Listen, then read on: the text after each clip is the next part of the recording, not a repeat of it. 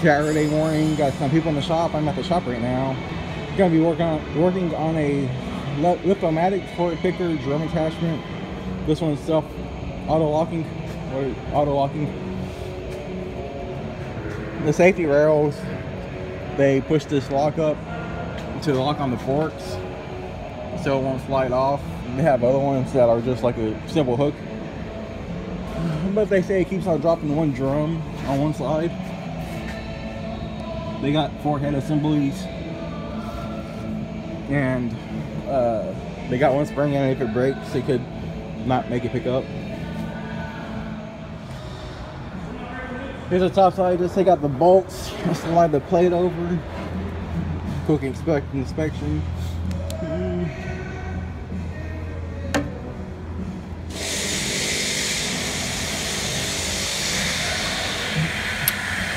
This little flap is not supposed to be moving free-handed like this. That means there's a spring right here and it broke. Here's another one. By hand you can't move it. You shouldn't be able to move it. So just go around checking all of them.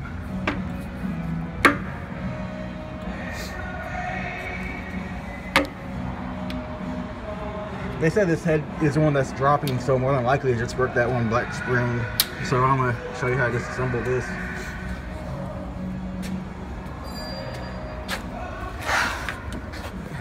Easy way is you get a hammer, a long punch, or in my case a pry bar.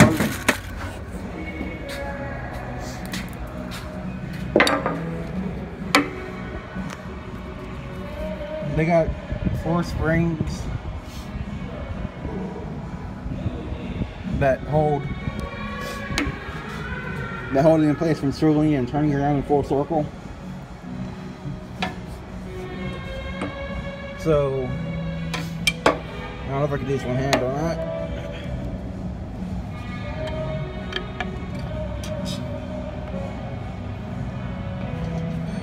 Just want to get your pry bar to knock the spring down. What I do is I put it in the lip, then I get a hammer, hang on, then just pop it off. As I suspected, the spring broke.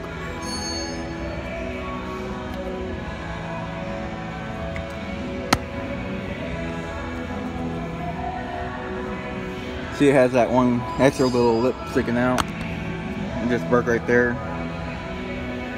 So you gotta just cut the cotter pins, push its pin out, then drop the head. Knee spring, gold spring. You see, it just broke that little leg off. So that's why it's dropping drums. But I'm still going to take the head apart and look for another broken spring, because they got 2 common springs in here that are easy to break. You get the pin out, just get a pry bar, the back of it, push this down.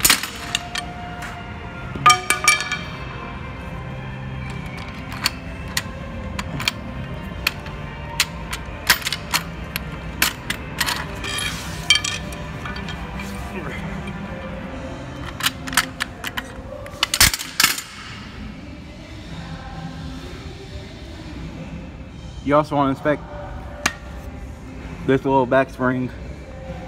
It likes to break sometimes too, and if you got one that's dropping off 4 drums, so it won't pick up, it's more than likely that spring broke and won't keep tension on the cams in here. And then this whole inside picks up and down to release and clamp on them. This is the head upside down. Just pretty much want to do a visual inspection on all the clips, make sure that they're not broke, rusted off, missing.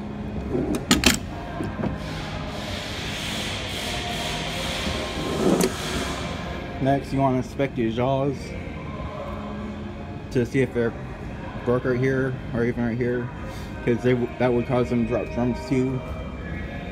Look at the pins, make sure they're not too bent or, you know, disfigured. Another spring that likes to break is this one. They break in the middle right here, and that will also cause it not to pick up. This one was rebuilt not too long ago, so everything looks nice and new.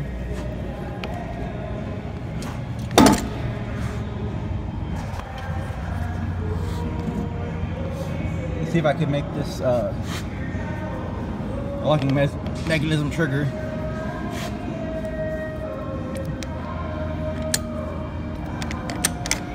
Just make sure it's nice and smooth operations, because over time they do like to wear down and bind, and if they get stuck when they're down here, when they're pressed down, either the spring's broke or the jaw has a indentation from being rubbed over and over.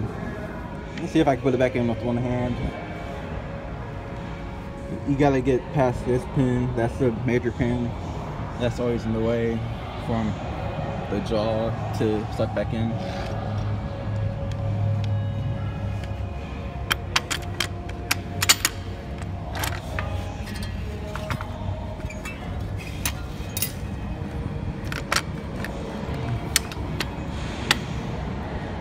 So you want to hold it with one hand and get your pry bar and go under this pin to suck it up and push past back that. Let's see if I can put y'all somewhere where I can see this.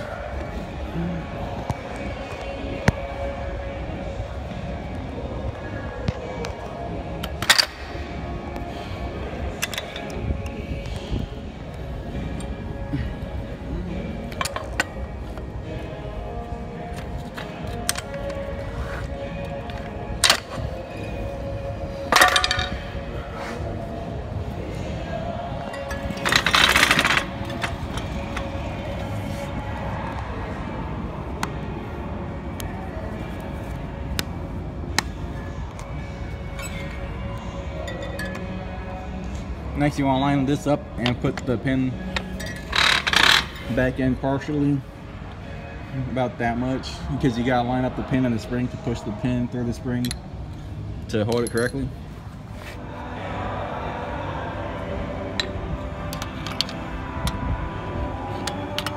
So you want to hold the pin by the long end. The camera's a little bit on my way. Push it in there, push the pin through the spring.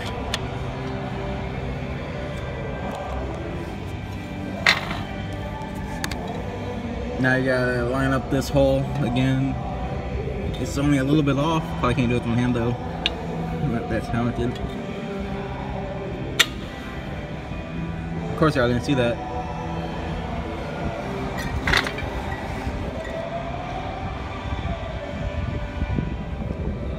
You can push your cotter pin through, move it to where you want it at. Once you get it moved, you gotta get my screwdriver. It bounced way over here. Once you get your cotter pin where you want it, you can put your flat back down to where you want it at so it can stay. Put pressure on the spring. My light's in the way. Just tap that down. Now you can't move it by hand, and that's where it should go. So just move your, adjust that. Cut the rest off.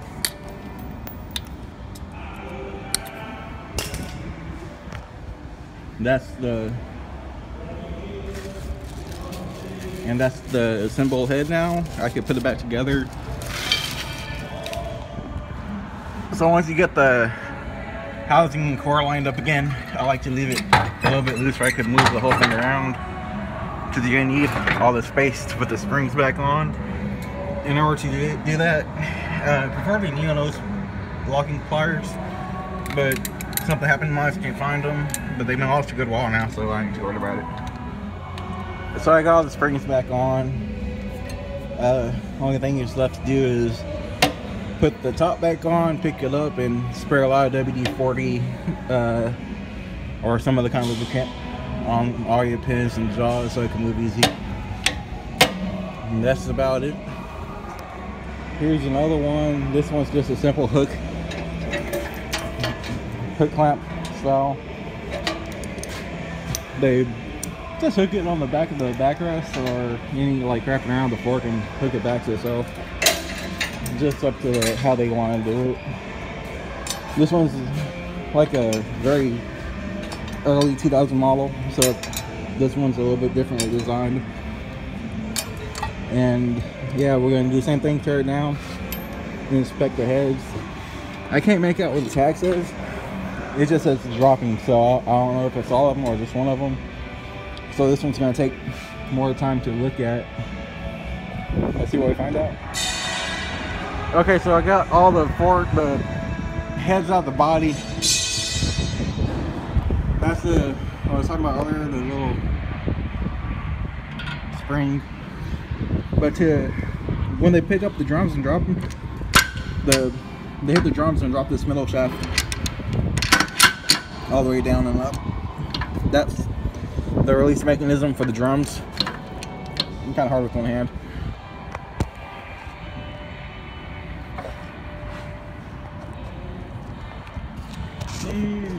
Focus. There's a small little spring right here. You can see the two little clip ends. That's the cam and the other side. And it's just like a little hook that holds it. So all I can do is just go up and down. Check out the teeth. Like you see, that one's a little bit kinked in. But it's not too bad. Another thing is you want to check the teeth right here on this side.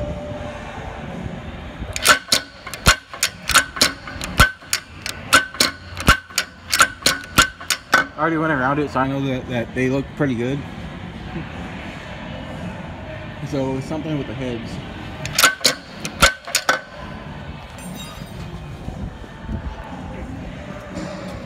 How to get up in the ground. And here's the heads. Like I said, check out the springs in here. There's a flashlight.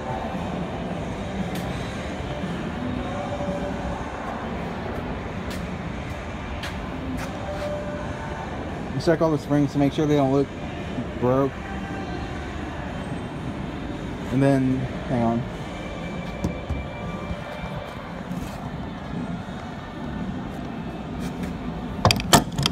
Test the operations by pushing the sides down to see if they feel stuck or snug. I already did that for all of them, but I do notice that these two are gapped more than these other two are, which leads me to thinking that the jaws are too wallered out, or the spring is bad. I'm gonna see if we have any springs in stock to replace the springs first, to see if that closes the gap. If not, then go from there. So we don't have anything in stock for the heads, so just cut the pins out. Pull them. That drops this assembly out.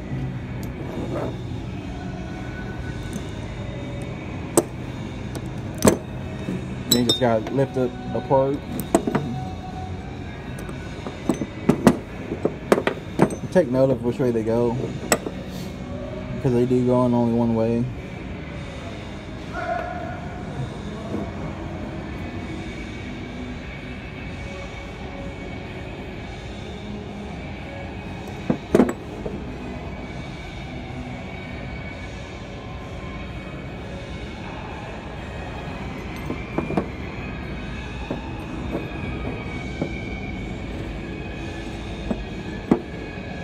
Just looking, inspecting them, seeing if I see any big visual defects.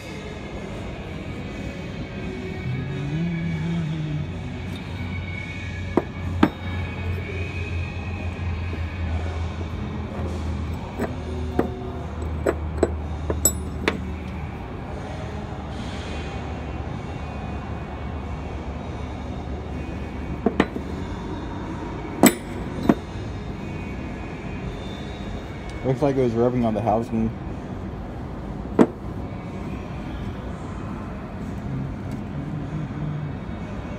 This is a little bit thicker, this one's a little bit thinner walled.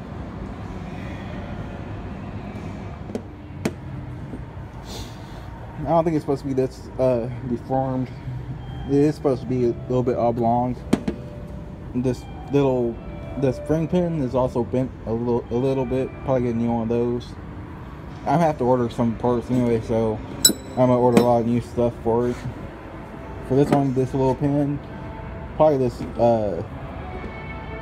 lower jaw, and then probably just needle these two. Then the spring is just gonna replace the spring because it's already old.